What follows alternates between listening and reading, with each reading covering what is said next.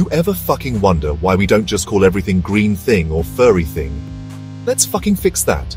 From your fucking houseplants to the dog next door to microbes you can't even see. Life's absolutely fucking everywhere. And the more fucking space you explore, the more types you'll find. Scientists estimate about 1.8 million different species have names, but new ones fucking pop up all the time. Here's where it gets fucking interesting. Everyone used to call the same animal all sorts of fucking names. Fucking chaos, right? So, we got scientific names, binomial fucking nomenclature, thanks to Linnaeus, like the fucking mango, Mangifera indica, genus first, species second. Universal, so no one gets fucking confused. But naming's only half the fucking battle.